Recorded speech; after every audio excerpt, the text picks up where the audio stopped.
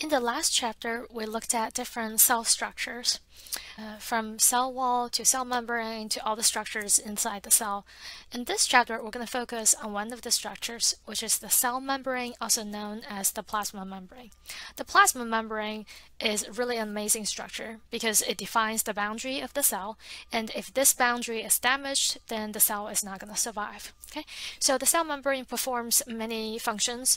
I'm just gonna give you a quick overview, and then we're gonna focus on the specifics. So first of all, the cell membrane will regulate what goes into the cell and what comes out of the cell. And that's a very important aspect because you want certain things, for example, nutrients like glucose, to go into the cell because it provides a fuel, and you want the waste molecules to come out of the cell, right? And for pathogens, like bacteria, virus, you want to keep them out of the cell so that they cannot infect the cell. So all those things are performed by or achieved by the cell membrane. The cell membrane itself is not rigid at all.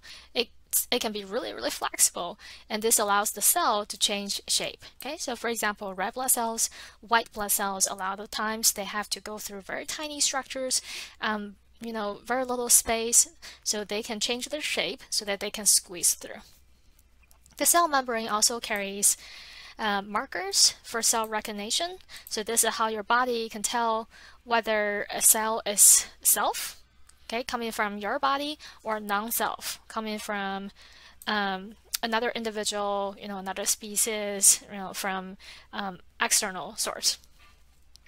This is also the basis for the rejection reaction when we do like an organ transplant. Okay, so the patient's body can recognize, using the cell markers, that this organ, the cells from this organ are not our self cells, so we need to attack them.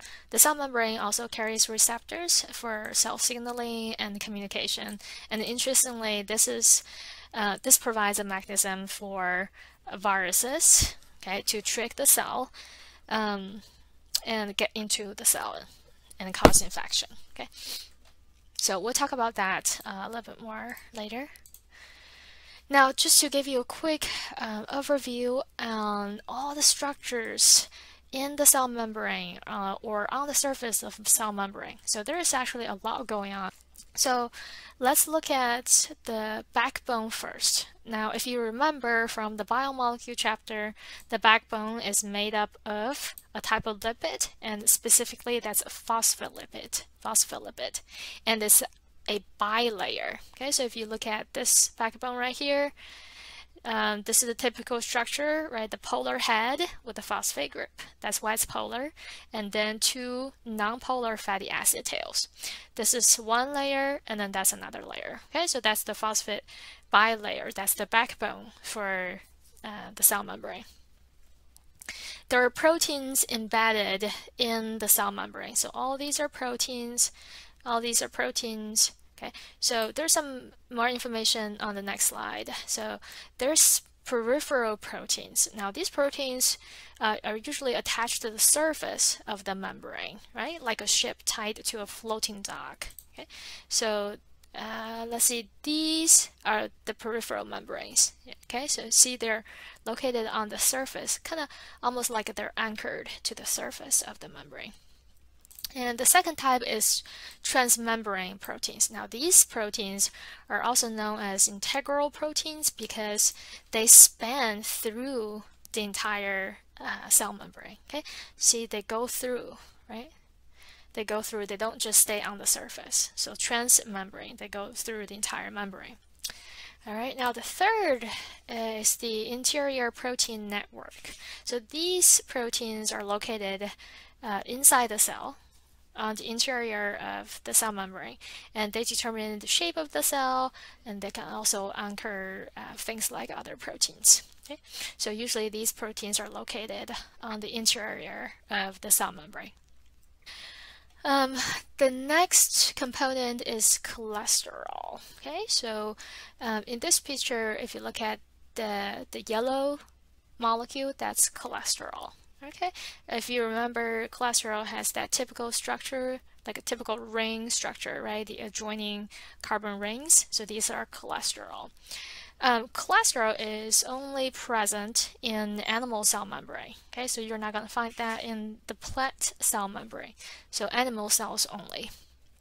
Now, the presence of cholesterol really kind of increases the kind of flexibility of the cell membrane and makes it kind of like a fluid instead of a very rigid structure. So, in some animals, especially those who live in very cold climates, cholesterol acts as almost kind of like antifreeze in the cell membrane. Okay, so it prevents the cell membrane from becoming too rigid. Okay. The next one we're going to look at is the cell surface markers. So these cell surface markers contain carbohydrates. If you remember carbohydrates, simple sugars or complex carbohydrates like cellulose or starch. Okay, so those are carbohydrates. In this group, we have glycoproteins and glycolipids. So glycol indicates sugar. So glycoproteins, there are complexes of sugar and proteins.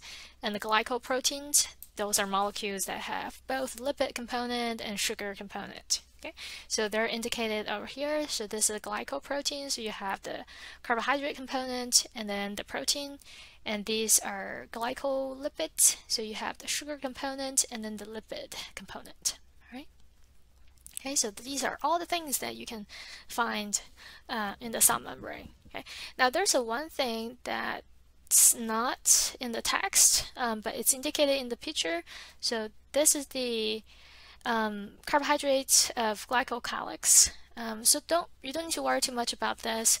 It really just means that you have a lot of sugar on the surface of the cell membrane, so it makes the cell membrane kind of like a sticky, right? When you think of sugar solution, it can be really sticky, right? And it's the same thing for the exterior of the cell membrane because there's a lot of sugar attached to it, so it can be very, very sticky. So just real quick, we have gone over this information in the previous slide using that animation. So just real quick, point out a few important pieces of information. So remember, the backbone is a bilayer of phospholipids, and you need to know which part is polar, which part is nonpolar. Okay, so it's right here, and then the membrane is studded with proteins, and there are 3 types of proteins that are associated with the cell membrane. Okay, so we went over each of them.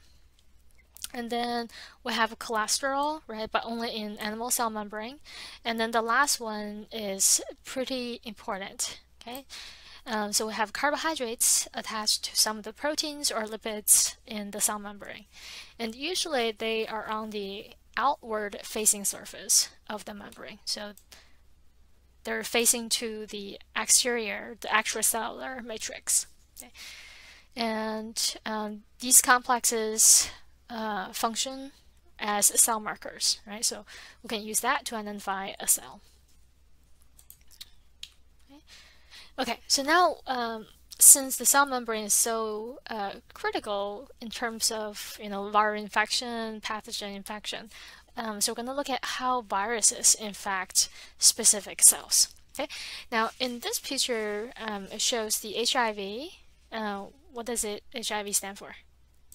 There you go. So it's the human immunodeficiency virus. So if you're infected by this virus, you are going to have impaired or compromised immune functions. So you're more likely to get infections.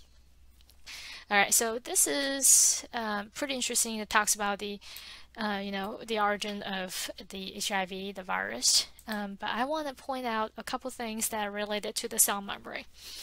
Okay, so this is a human cell. This is a human T cell because HIV specifically targets the T cells and some of the monocytes. So T cell, it's a type of immune cell. Okay, so that's the target. So this is a T cell and this is the cell membrane of T cell. And this is the HIV virus. Okay. Now the proportion of the size is not correct because they want to show you, all the different components. So the virus usually has kind of 2 main components. The first one is going to be a protein coat, and there may be, carbohydrates, proteins and stuff in this protein coat. It's like a capsule. And the inside, that's the genetic material for the virus. For HIV, it's RNA. It's not DNA. Okay, so it's a one-strand RNA. Now, in order for the virus to infect the cell, to successfully infect a cell, the virus has to find a way to get into the cell. Okay, so in this case, the T cell has CD4 receptor. Remember we said over here that the cell membrane carries different kinds of receptors for signaling and the communication. So in the HIV case, the T cells have this CD4 receptor and a co-receptor. So the HIV has something on the coat that can trick the receptor and the cell into letting the virus into the cell. Okay, so the cell has the binding sites on the surface, that's the CD4 receptor. And the virus can exploit this receptor with specific glycoproteins in their coat. Like they have the components that can activate or trigger this receptor or bind to the receptor. And once that happens, the cell says, come on in, you're a friend, come on in. So the virus coat can fuse with the cell membrane, and it's going to inject, the virus is going to inject the RNA, its genetic material, into the cell membrane.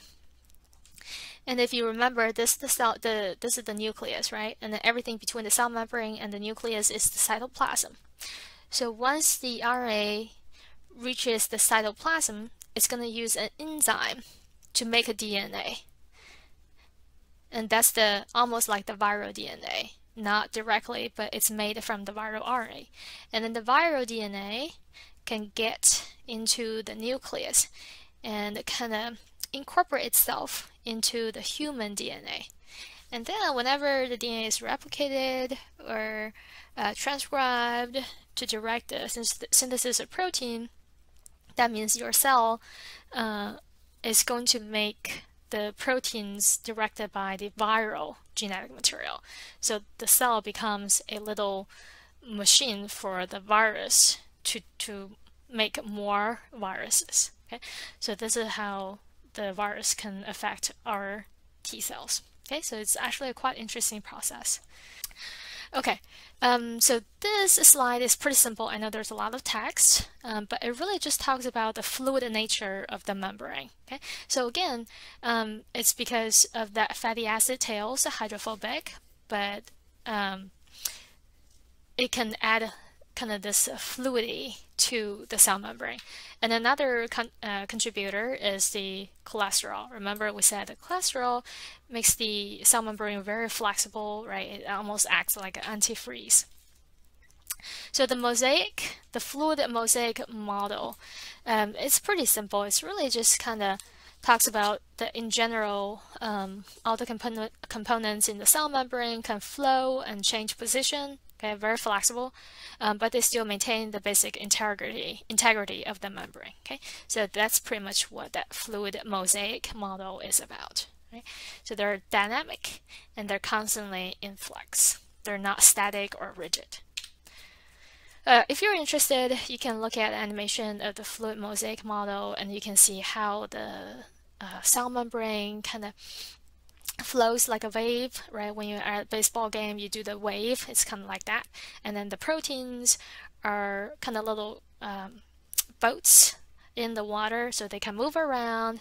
They're not, anchored to any position, right? They can move around, flow kind of almost inside the cell membrane. Okay. We mentioned this a little bit in the biomolecules chapter, but again, because it's so important, I just want to do a quick overview.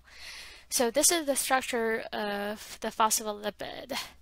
And then this is the polar head. Again, why is it polar?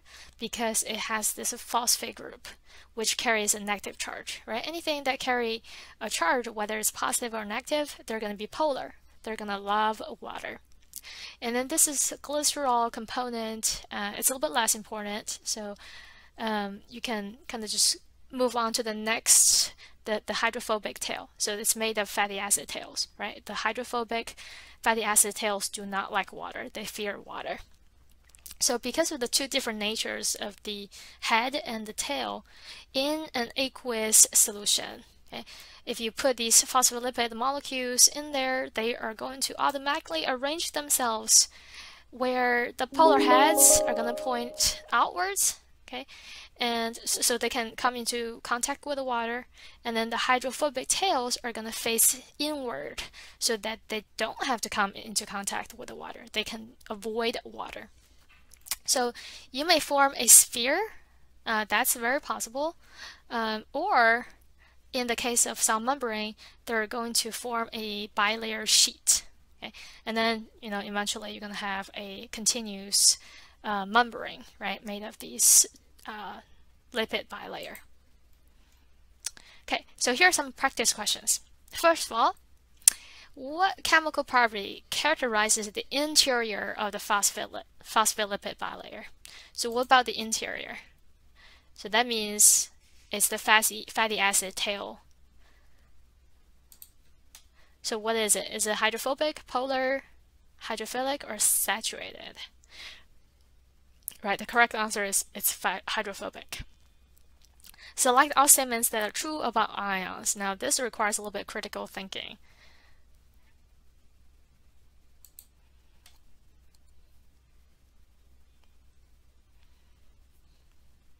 So the correct answer is A. They interact really well with the polar molecules because ions are atoms that either gain or lose electrons, right? So now they carry charges. They carry negative or positive charges.